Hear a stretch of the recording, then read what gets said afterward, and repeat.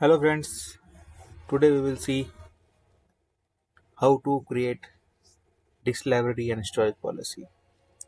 Hope you have liked my previous videos where I have showcased how to download the software and how to install, how to do basic installation of the Commcell beta server, the single server. So please like the videos and subscribe my channel to get the updates on the latest videos.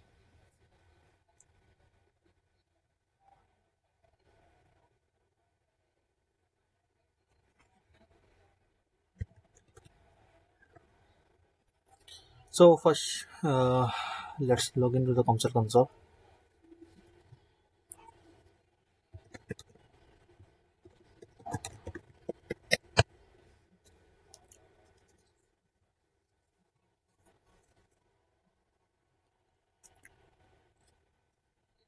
Yeah. So once we are logged in the Commcell console, you can see on the left pane multiple options. The left pane under the store resources on the libraries you can add and type of library which you want. So we have three options called disk library, cloud storage library, and tape library. So in case of NAS, SAN, DAS, or local storage, you can choose for the disk library. In case in your organization, if you have a tape drives or tape library, then go to the option tape library.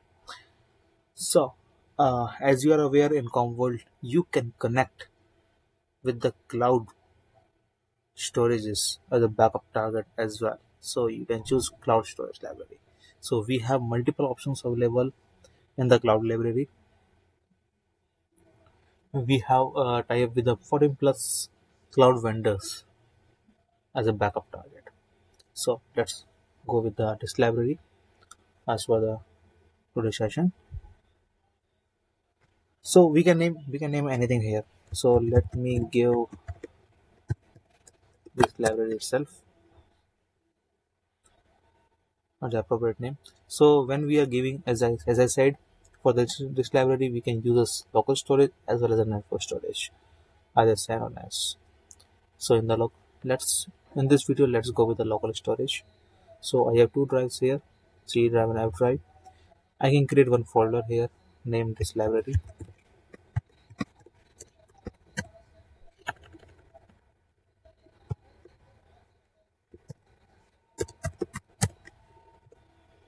Okay, just choose this library folder and press OK.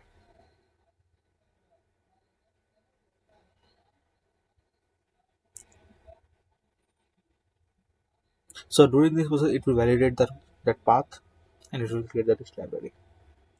So as you see that this library is created. Okay, now we can use this library to create multiple storage policies. So this library is basically the storage target where we are dumping on data, backed up data. Okay, so before going for the storage policy, we have to create the storage pool. Let's create the storage pool first. So again, storage pool is either disk, cloud, tape, or anything. Scale out is for the scale.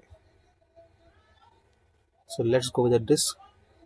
So I'm giving a name as storage pool. Okay, and I have to attach this storage pool to specific specific library. So we have created this library, it is automatically detected that this library. Or else we can create as well. Next, here we can give the party for this option is for the partition deduplications. So in normal scenario, we will give only one partition for the deduplication.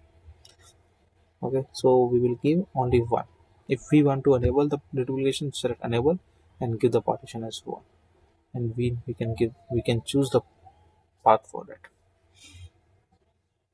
Here automatically it will detect the media server. If you have multiple media servers, then you can select any of the media servers.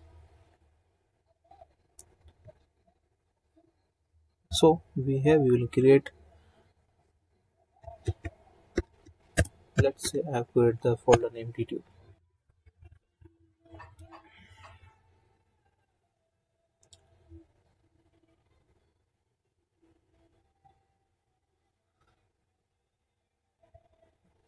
So here we have selected this one. Click on next. If you want to go with the storage encryption, then select the storage encryption, and we have different types of encryptions available: 3DS, AES, Blowfish, Ghost, Serpent, Two-Fish. So all this encryption technology are available, and you can select appropriate encryption technology as per your convenience and as per your requirement, and the respective key length as well. So in this video, we will not select any software encryption.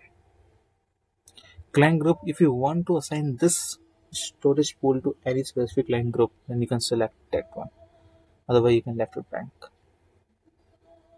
Just click on finish and it will create the storage pool.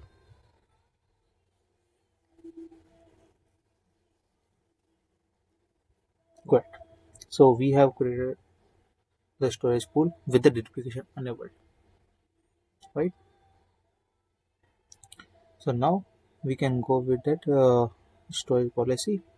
We can create, as you can see, previously it was not here. So as soon as we create the storage pool, the Commcell DR name storage policy is automatically created. This is for the DR. In case your complete server goes down, you can recreate your server and using the Commcell DR. So in this Commcell DR, it takes the backup of complete configuration. It takes the backup of the SQL database and keep in the storage. So let's create the storage policy. We'll create the new storage policy. This is for data protection archiving. Okay, let's name any policy here. I'm giving the storage policy itself.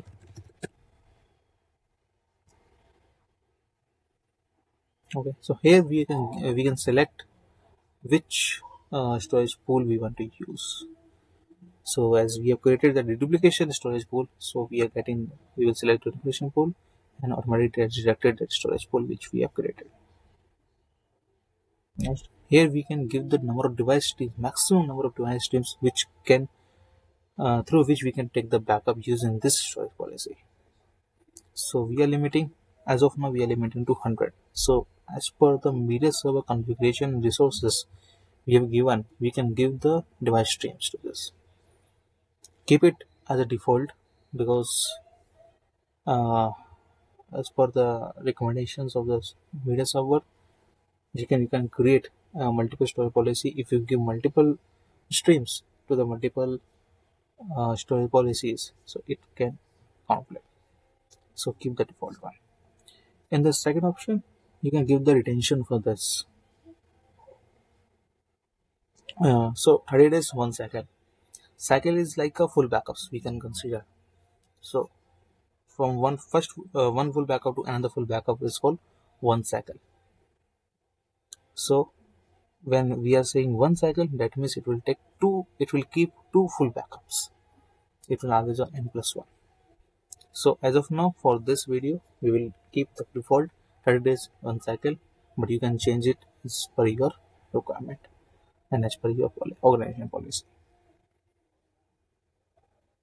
Just finish. Yeah. So storage policy is done.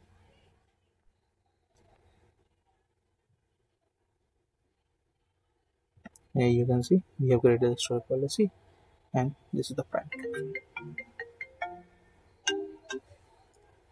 So,